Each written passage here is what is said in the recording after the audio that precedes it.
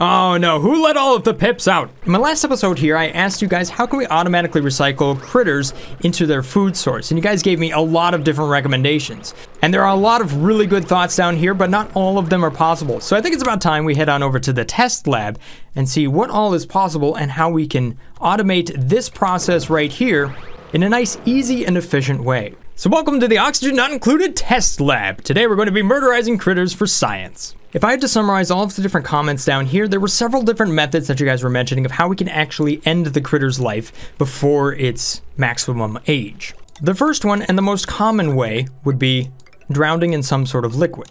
So in this example here, we just have a pip, and if you put it in water, you can see here that it will start to hold its breath and have the drowning debuff. It cannot breathe in liquid. So given enough time here, we can see that this critter will spontaneously turn into food, just like that, so meat. So drowning is easily the most common method used for recycling critters. However, it's not the only method. So another common idea was to either cook or freeze the critters. So you can see right here, we have two pips, and as we drop them either into a bath of magma or a bath of liquid oxygen, you can see that they are going to experience some very extreme temperatures. And the pip in this example comes into life at 20 degrees Celsius. Matter of fact, I think they always come into the game at 20 degrees Celsius. And if you take a look at the temperatures right here, this one is at 19.4, and obviously this one is increasing in temperature. And if we take a look at the database here, their livable range is from -30 to 70. So if it goes beyond that, they will automatically die and turn into food. So if we take a look at these pips right here, what we can see is that it's taking a very, very long time for them to change temperature enough to the point where they will actually die. You can see that the temperatures over here on the left are extremely hot. We're talking about 1,600 degrees Celsius. Now it has to be in a gas environment, which means that there's not going to be as much thermal conductivity going on as compared to dunked in liquid. But if it's dunked in liquid, then it's going to be drowning. So you can see here that the temperature is increasing, but it's taking a long time, like a full cycle or so. Same with the critter over here on the right that's trying to get colder. As a matter of fact, that one's temperature is changing even slower. The way the critters work in this game is that their temperatures just tend to change very, very slowly as compared to everything else. It's almost like they're very insulated. But the common thought here is that once it turns into meat, is that that meat could potentially be automatically cooked into barbecue because it's getting extremely hot, or will be preserved because it's extremely cold. And this really spawns in from the egg, because if we take a raw egg and we expose it to really high temperatures, watch what happens. This raw egg here automatically turns into an omelet. But I'll have you know that that is the only food that automatically can cook itself in the game. Why it does that, I don't really know, but it's kind of cool, and you can set up an automated egg cooker if you really wanted to. It's definitely a lot of fun. However, meat does not do the same thing. You can see that the meat just became incredibly hot. And if you take that out, well, now you just have an incredibly hot chunk of meat in your environment. Ew! Take a bite of that, dupes. However, exposed to extremely cold temperatures over here, it's automatically refrigerated, so it doesn't change per cycle. This meat will just stay there and build up over time. So there is something to having a really cold environment. But as you can see here, these critters are just living and living and living, and oh my gosh, it takes an incredibly long time for them to die when exposed to either high or low temperatures. There we go, finally. I think this little guy is going to be here for a very long time. The next idea was what happens if you put a critter in an environment where there is no gas for them to breathe, such as the vacuum of space. Well, as it turns out, they don't care at all, because they don't actually breathe. Which is odd because they drowned in liquid because they can't breathe, but they don't breathe when they're in a vacuum because, yep, it's just how that works. Another interesting idea was what happens if you entomb them or crush them in stuff. Well, as it turns out, nothing. They're just trapped. And they get the confined debuff. So their happiness is -10. That's so unfortunate. And then if you uncover them, boom, hey, look, they're happy again. So even if you could somehow rig up a sand trap and have the critter buried in a block of sand, you can see here that that does not kill them, nor does it suffocate them. So simply trapping them behind doors or tiles or anything like that will not get rid of the critters. So we can scratch off suffocate or crush. The one idea that was commented quite a bit was exposing a pip or something like that to a bunch of really mad poke shells down here, because those poke shells will murderize anything that they get close to, so long as they are protecting a pinch row. Now, there is a downside to that. Every time you have a critter in here, despite however many poke shells you have, that critter fights back. You can actually see it in the health of the poke shells themselves. They only have 25 HP. So as you drop these guys in, they slowly will expire themselves. Although it is absolutely hilarious and quite murderous, isn't it?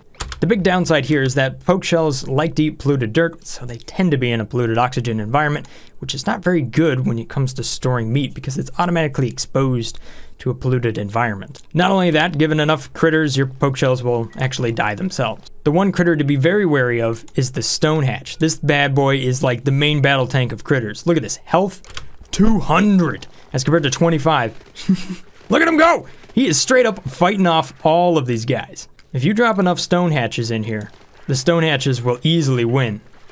Look at that. So while it's definitely entertaining, it's not necessarily a very practical method, because your poke shells will eventually die out themselves, and not only that, you have to maintain a pinch row in here, and then you gotta worry about your duplicates. It's hilarious, but it's quite impractical. The one method that was completely overlooked by everybody in the comment section here was to starve the critters.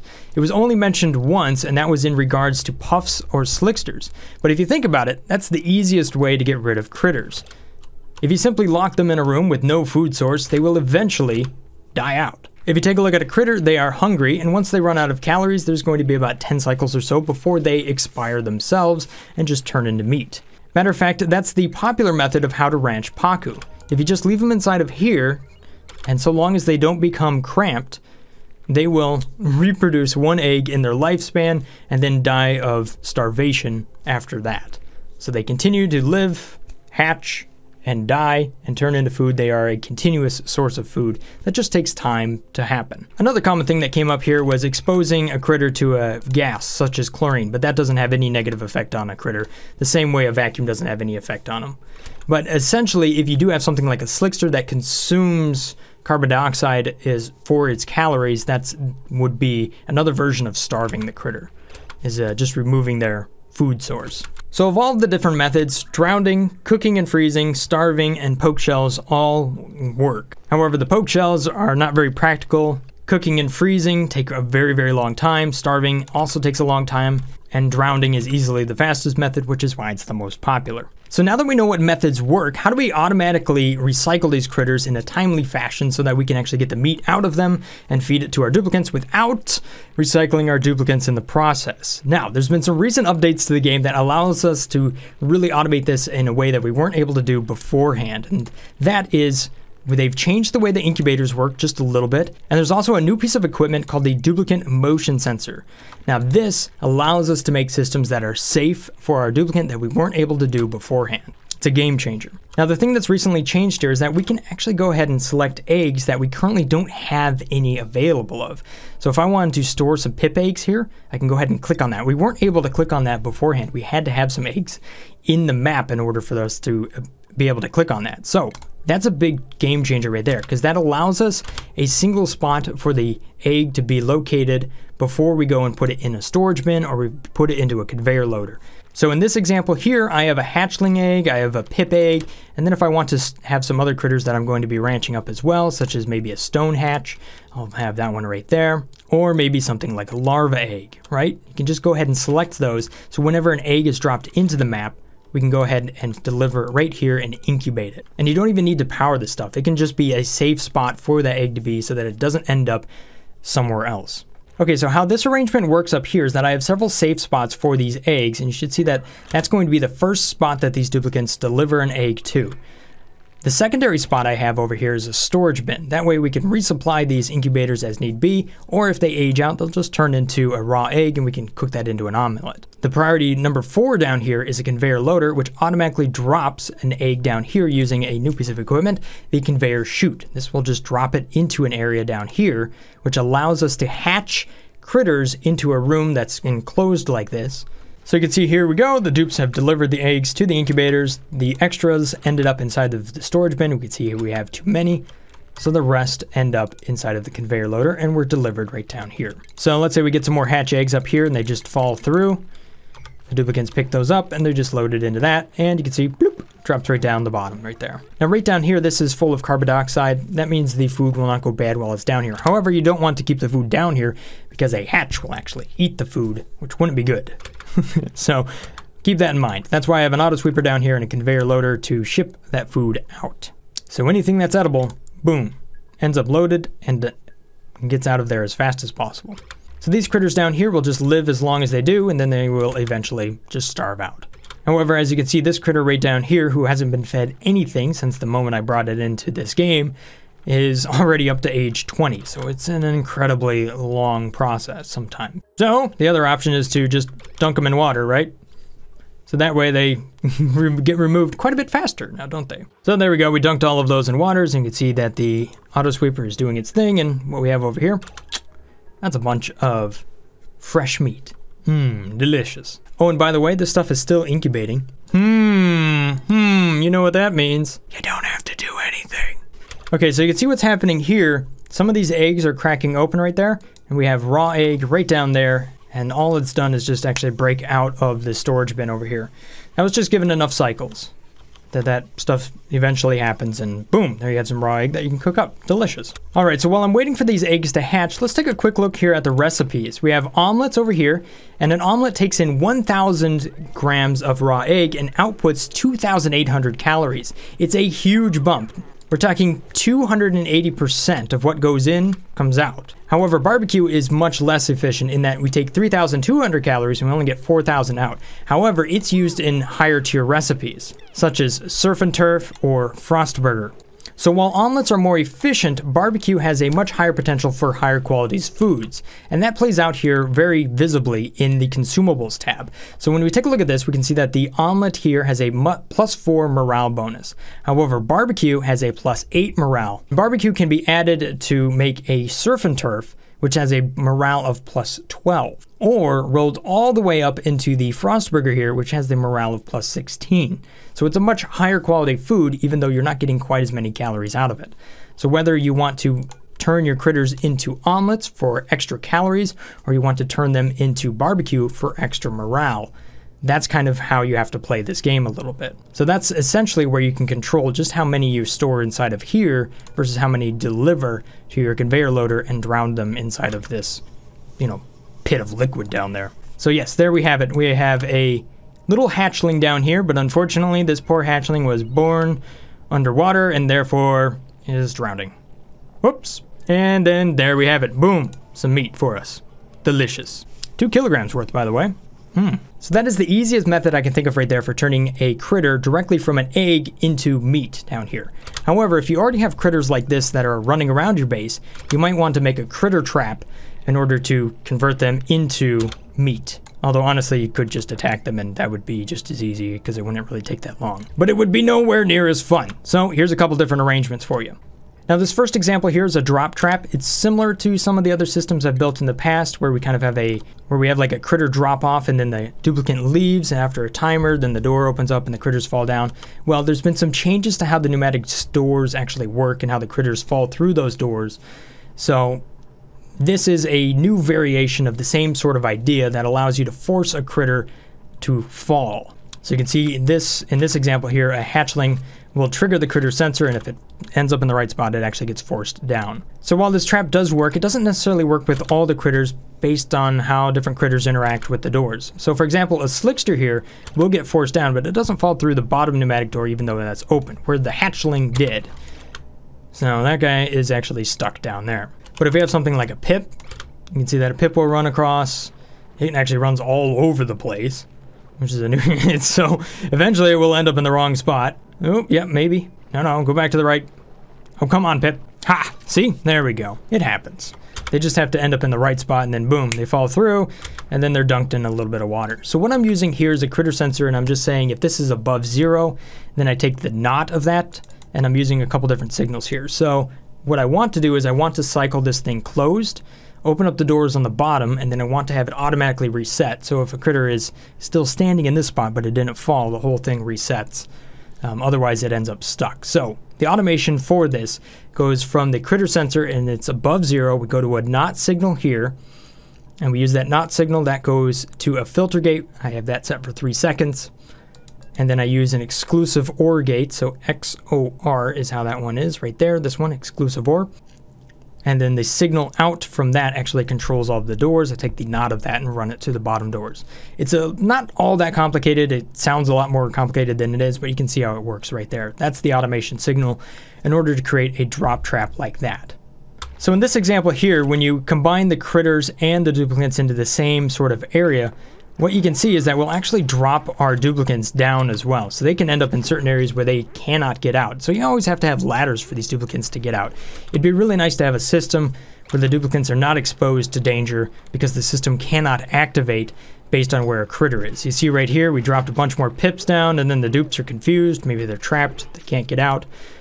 Various doors and whatnot to allow them to get out is something that we've always needed to have in order for these critters to navigate their way back to safety. So while this is cool and it does work, it's relatively large and it does expose our duplicants to some potential hazards. Even though we can find ways to get them out of that problem, they could still end up there in the first place and end up with debuffs such as, sopping wet.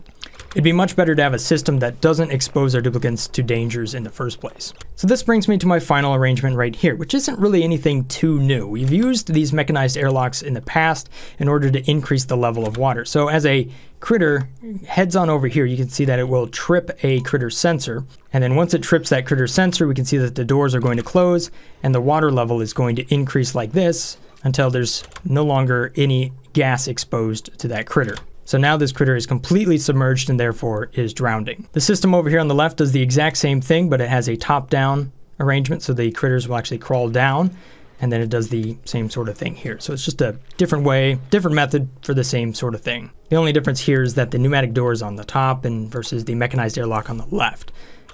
There's also some automation that takes place so that this mechanized airlock does not open up really fast and ends up flooding the rest of the base here. You'll see that these doors will open first, and then a few seconds later that door opens. So how the automation works for this is we say above 0 and we take the knot of that and we run that to a couple of filters. The one filter that runs the doors on the bottom is set to 5 seconds. The one that is on top is set to 10 seconds. And then we just run 2 different buffer gates. No need to change the time settings there. You just go from there to there, and you're done. Now the automation for the top-down system is a little bit more simple than the one on the right. It just takes, again, above 0 right there, we take the knot and we run that to all of the doors and we just have the 2 buffer gates down there. Boom, just like that. The motion sensor actually ties in after the knot gate. So if a duplicant is present, everything here becomes true, so therefore the doors are open. And when the doors are open, the system is safe. And because the motion detector here can actually detect its location and +2 tiles, therefore if a duplicant is ever inside of the danger zone, the system remains safe. So the thing about this system is that it will remain safe even if there's a bunch of duplicates inside of there. Not only that, it can consume things like Drekos, Slicksters, and all of those good guys. Come on, dupes, get out of there. There we go. So now the dupes are clear. You can see that the system triggers, and therefore we turn a lot of these critters into food. Just like that. Boom. A nice, safe system to recycle your critters and not your duplicates. In case you're wondering, this little blob of water here separates the babies from the adults, if in the case of like land-based creatures that don't crawl on the ceiling. So like hatchlings is one example right there. So that gives you an opportunity to wrangle them, and if they become an adult, well, then you can send them over here and they will drown out. The top-down system works a little bit different in that a little hatchling will not jump down compared to an adult hatch, which will eventually jump down. So if I throw a couple hatches up here, you can see that they will eventually hop down here and end up, consumed by the water. So in my opinion, the top-down system over here on the left is a little bit nicer in that it allows you to separate the baby hatches from the adult hatches. But depending on which way you want to go, you can kind of use either system. And I've created blueprints of both so that you can go ahead and easily set this up inside of your base if you have that blueprint mod. So you can download those in the description below if you really want to. Boom. A very easy method to recycle your critters. You just need to make sure that you fill the water up to this tile right here. So that way you don't end up with an air pocket. So there you have it. That's how you turn critters into meat. Hope you guys have found this video somewhat informative or a little bit entertaining. Thanks for watching. If this looks like the channel for you, maybe consider hitting that subscribe button. Stay awesome, guys. Peace. Brothgar.